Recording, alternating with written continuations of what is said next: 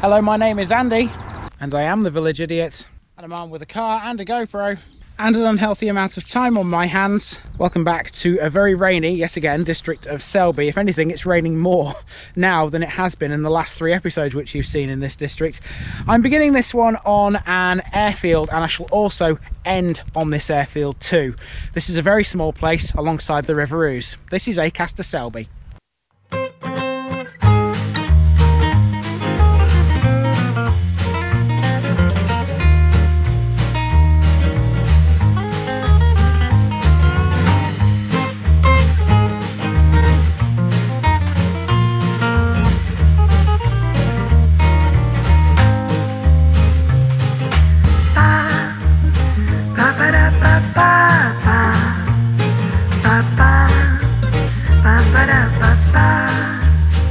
Here's my disclaimer for people who may be watching me for the first time. I say things as I would in my native accent and dialect. As a result, I may not pronounce things in the same way as the locals do. Remember, I'm a visitor. It's impossible to know everything. Leave me a comment, spin me a like, and bash that subscribe button. Let's get to today's parish video.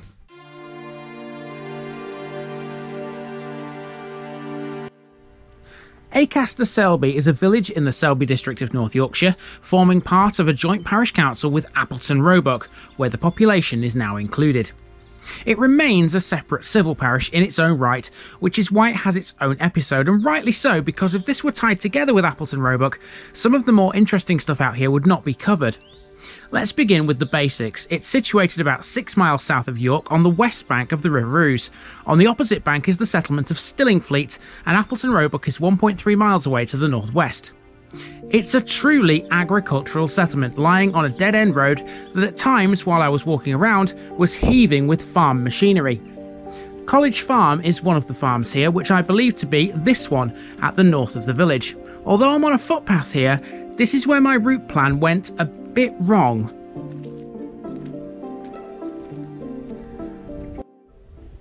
So rather annoyingly, I was trying my best to get to the riverbank here because it would have given me a circular route. There's a footpath here, which you've just seen, but there's no access from that footpath over to the riverbank, which is literally just there. There's a gate here which says private no fishing, but obviously I can't go through that. And I'm not about to try walking down the side of the field because that drain looks quite deep. So that's annoying. So I'm going to have to go back the other way. College Farm has some history to speak of. It's named after a former college or chantry, which was dissolved during the reign of Henry VIII. Named St Andrew's College, it was founded in 1470 by Robert Stillington, Bishop of Bath and Wells. It was dissolved in around 1548, but the schoolmaster, William Gegoltson, was retained as master and curate to serve the 200 residents of ACASTER. The moated site is roughly square, forming an island 60 metres across. The moat ditch is well preserved, typically 1.5 metres deep. Back into civilization, here's the parish notice board which alludes to its connection with Appleton Roebuck. Next, let's discuss the name ACASTER Selby. The name is derived from the Latin word for a camp, which is Castra, indicating that the Roman army may have once been based near here. There was a supposed encampment which was thought to have provided protection of the waterway to Tadcaster, however, there are no signs remaining of it. The use of Selby indicates that the lands were brought within the control of Selby Abbey. This was done by Osbert de Arches at the time of the Norman conquest and confirmed in the reign of Richard I. I've got to tell you, with this being a predominantly farming area, a lot of this makes me feel like I'm back home because I'm so used to seeing buildings such like as these and farm machinery all around, and the smell as well, the smell of the countryside in the air. The village is listed in the Domesday Book as ACASTER in the wapentake of Ainsty in the West Riding of Yorkshire, having 11 households under the lordship of Woolston. It's flanked to the west by the grounds of Nunn Appleton, mentioned last week in the Appleton Roebuck episode. This gate blocks access to a road called the Avenue which leads to it, and there's no public right-of-way. Across the road from that is a small chapel sited on the bank of the Ouse. After my previous disappointment at trying to access the riverbank, I continued south in the hope of finding the riverbank path. This takes us into another small residential area, so that's a good time to talk demographics. The population of ACASTER SELBY has decreased dramatically in recent centuries. According to the 1881 census, the population was 115.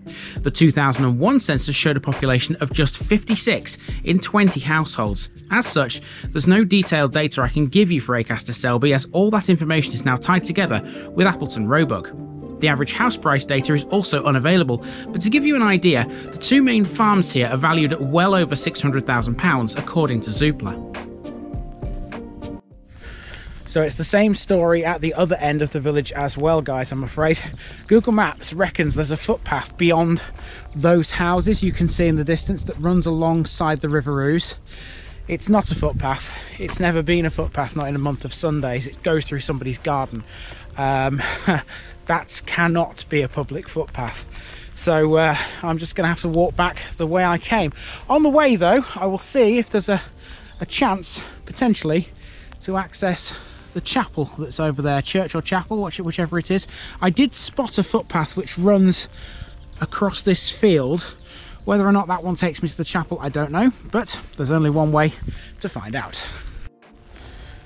So here's the gate that potentially leads up to the chapel slash church.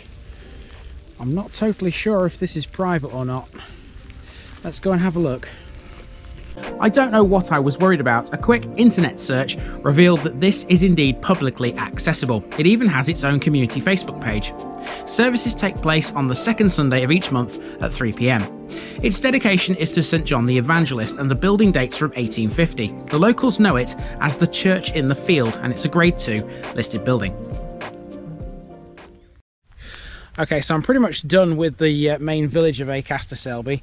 I can see the Ouse from here behind this house, but obviously I haven't managed to get to the riverbank, so I can't capture it in this episode. I can see it, but that's as much as I can see. You can't see it obviously from this distance. Camera will not zoom in that far. Okay, there's no picture bit for you today, and we're not quite finished either.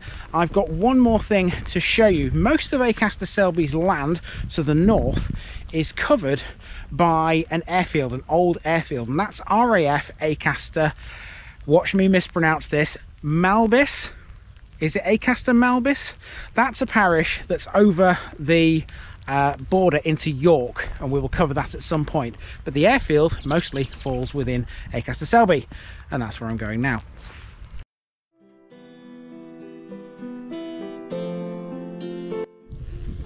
A lot of ACASTER SELBY is taken up to the north by the former RAF ACASTER Malbis. This was developed from a small grass airfield at the beginning of the Second World War.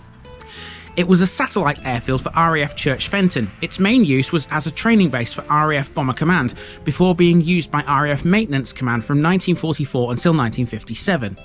The site was decommissioned in 1963 and sold off, but by the mid-1970s it was used by light aircraft transporting businessmen and jockeys for horse racing season lasting until the mid-1980s. The airfield today still has bits of the old runways and perimeter tracks, with hangars and dispersals easy to spot.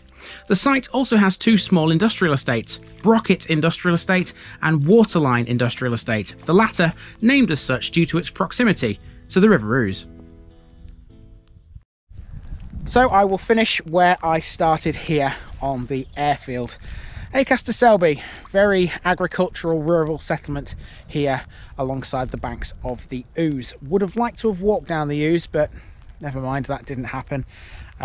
So yeah, at least we still had plenty to talk about, especially here on the airfield at the former RAF ACASTER Malbis. Time for me to go to my next one here in Selby, and hopefully the rain will have stopped by then.